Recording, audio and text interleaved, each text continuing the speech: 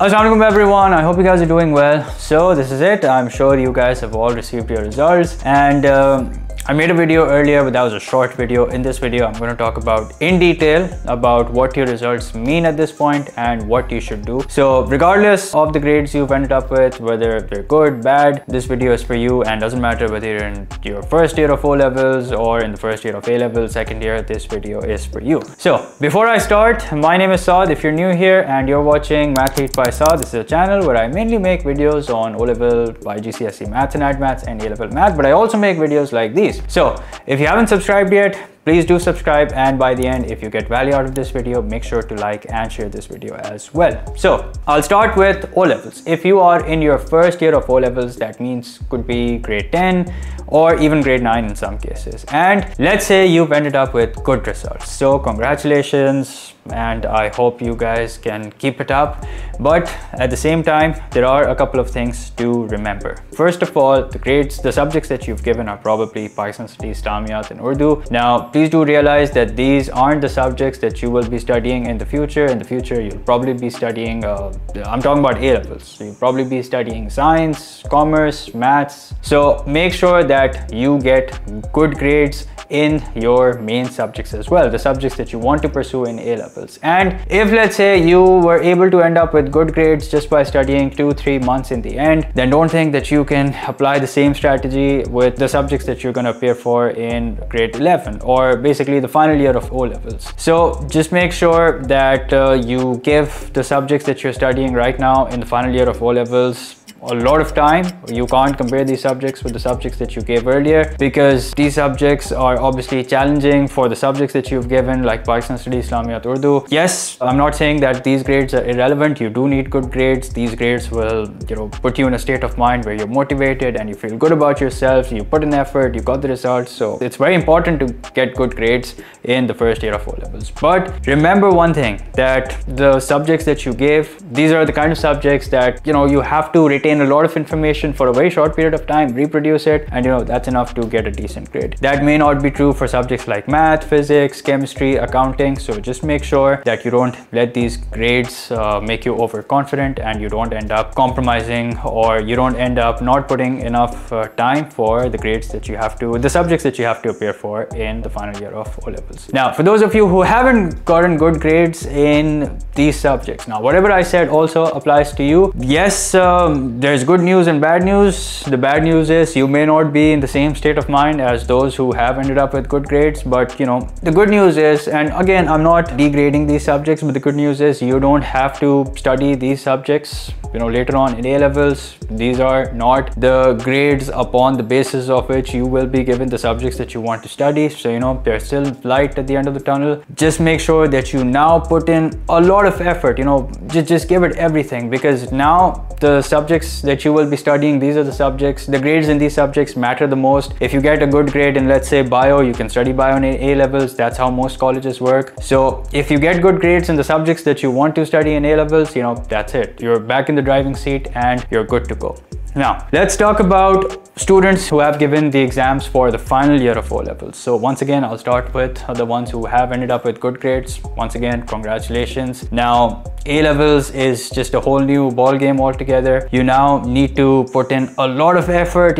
As you keep going higher and higher, the amount of effort that you have to put in to even maintain the same level of success just doubles, if not more. So just make sure that you're mentally prepared, and make sure that you obviously select a good college where you're getting good teachers, a scholarship, depends on whatever your priority is. And yeah, just like I said, if let's say you were able to get good grades by not putting in a lot of effort, this may not be true for A-levels also, because like I said, A-levels is, yes, there are less subjects, but every subject requires a lot of effort. It requires a lot of time. So wish you guys the best of luck. Now, for those of you who haven't ended up with good grades in the final year of O-levels. Now, first thing that you should do is you should be honest with yourself and see if these grades are reflecting your potential or they're just a reflection of the effort. effort. If let's say you think that you effort wise you maxed out and there's not any more effort that you could have put in, but you still,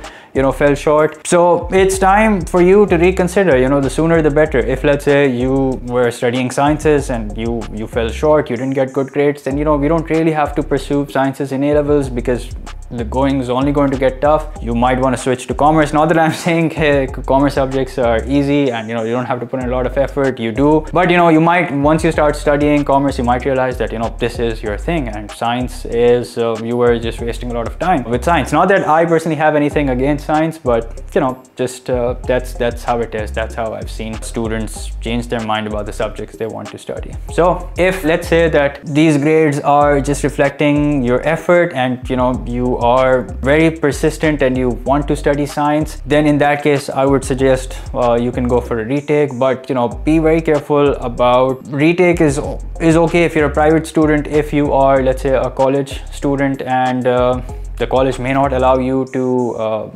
pursue that subject further, so just any retake decision, make sure that you discuss it with your teachers, with your counselors, and with even your siblings or your seniors. So just make sure that you take that decision wisely, and just also make sure that you are now ready to put in a lot of effort, because it's, yes, we'll talk about how a single bad grade or how a single piece of paper is not going to decide your future, but it's very important for you to be able to put in effort and see the result, because this putting in the effort and seeing the result is something that you can apply to any walk of life. So it's important for you to be able to see the result for yourself, you know, inside of academics, outside of academics. So just make sure that you are now mentally prepared to take on even bigger challenges, and you start studying from the get-go instead of, you know, procrastinating or putting things, you know, just delaying things and being a last-minute person overall. Now, for AS level students, if you have once again ended up with good grades, congratulations, you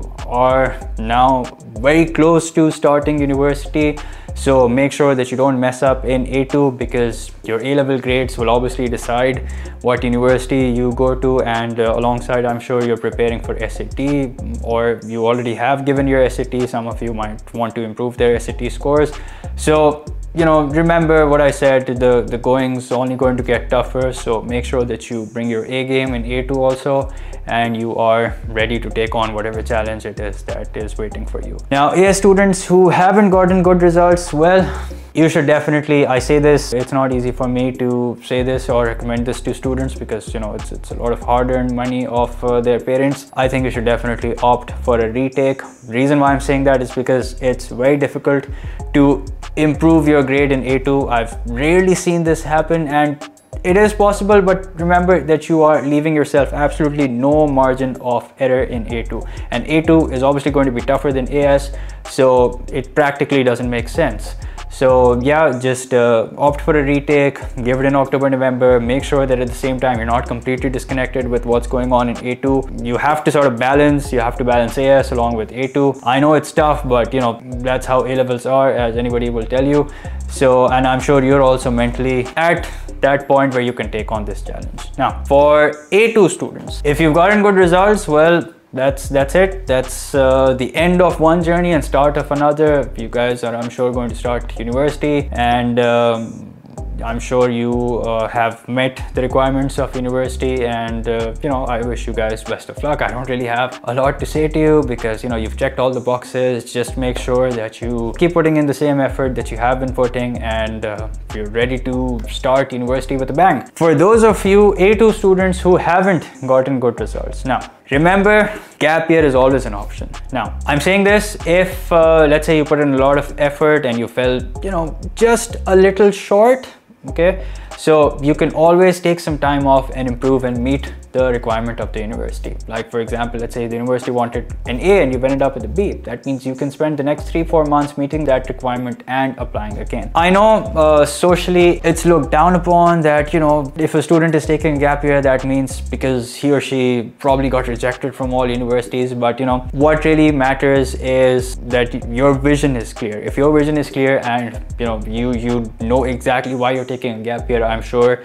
you don't have to worry about what others will think of you, because you only have to sort of wait a year so that you can get everything together and start university as you should after a gap year. So make sure that if you're taking a gap year, you have a plan as to what you're going to do in that gap year. If you think that just studying one subject is not going to take a lot of your time, and you have time after that also, then you can, you know, maybe learn a skill or two. So just make sure that you're productive and you have it planned already. Not that you will start planning after you've decided to take a gap year. Make sure that you have a solid plan before you tell your parents or your whoever is a part of your academic journey, that before you propose the idea that you want to take a gap year, make sure that you are convinced, because if you're convinced, only then will you be able to convince your parents or, like I said, whoever has been a part of your journey. So make sure that you are 100% clear in your head. Lastly, I would say that if, let's say, doesn't matter at what stage of life you are, I said this earlier in the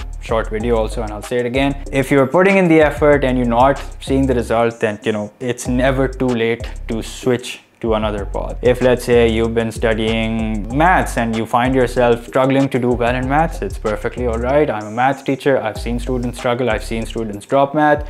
So it's perfectly all right for you to pursue something else which doesn't require a good grade in math. Same goes for sciences, same goes for any other subject, okay?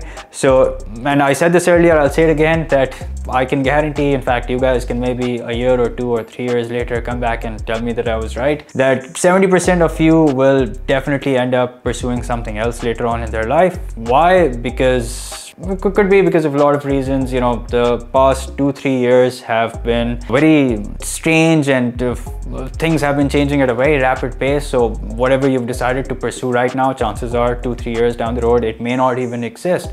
So 70% of you will definitely end up changing their mind, and it could be because you found better opportunities, or you just ended up losing interest in the field that you decided to pursue. And before I go, just let me tell you that yes, a single piece of paper cannot decide your future, but you know, it depends on who's saying this. If you're saying this because you've been very lazy throughout the year to put in the effort, and you've just been slacking and wasting time on Netflix and social media, then, you know, this really doesn't make any sense for you to say this, because you are basically shying away or not mentally prepared to put in the effort. It's not that these grades will do wonders for you. For some, yes, it might, and you know, for a majority of students later on will realize, yes, these grades are important, but not as important as they once thought.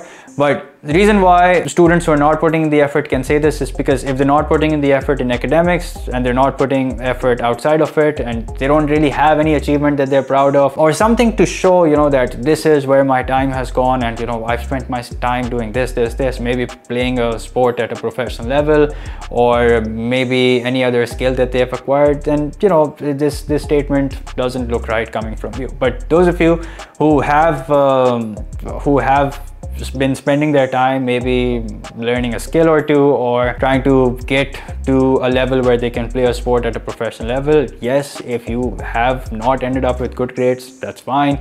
You probably see yourself doing something else which is not entirely related to academics, but at the same time, please make sure that you don't completely neglect your academics. Make sure that you're getting decent grades throughout, and you are always in a position to go to a good college and to go to a good university. So yeah, that's it. I hope you guys got value out of this video. If you did, please make sure to like it and share it with your friends, classmates, whoever you think can possibly benefit from it. If you haven't subscribed yet, please make sure to do so. And that's it, fellas. I'll see you guys in the next one. Until then, take care. Bye-bye.